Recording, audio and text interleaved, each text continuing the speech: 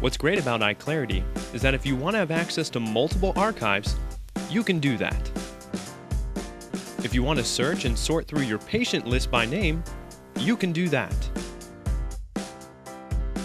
If you want to view your images and zoom, pan, and window level, you can do that. If you want to just shake it up and reset, you can do that.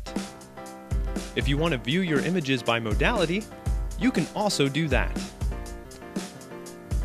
Scrolling through CT and MR images and between series has never been cooler.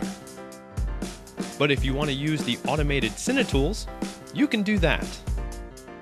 If you want to view 3D images, you can do that too. If you want to email a study to a referring physician, you can do that. And if you want to do this from anywhere in the world, anytime, you can even do that. iClarity from iCRco.